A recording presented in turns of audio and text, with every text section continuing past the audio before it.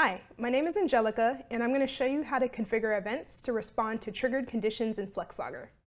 FlexLogger is configuration-based DAX software for data logging, automation, and monitoring test execution.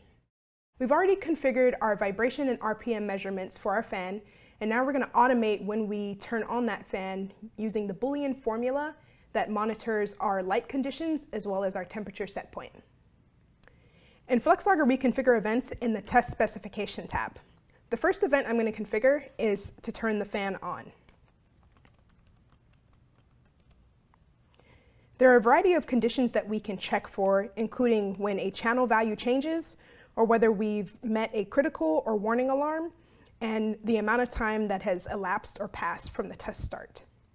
I'm going to choose to look for a channel value change on our Boolean formula for the fan enable, and we're going to choose when it transitions high to set the analog output of our fan speed control to 10 volts. The next event that I'm going to add is for when we turn the fan off.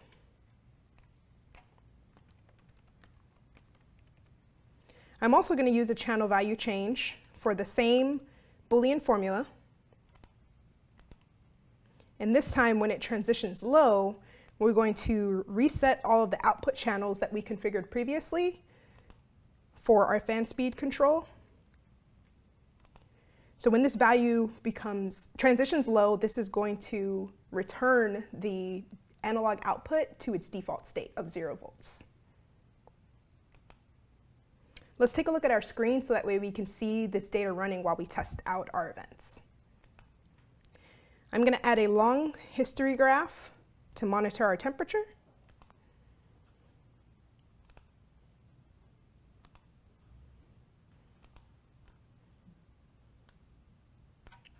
And a high-speed graph to monitor our vibration.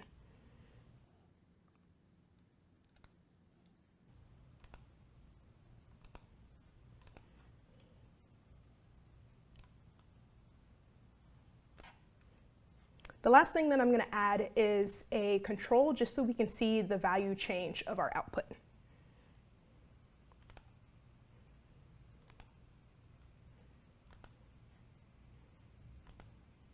So I'm going to select our fan speed control. So now we're going to start running to test out our event.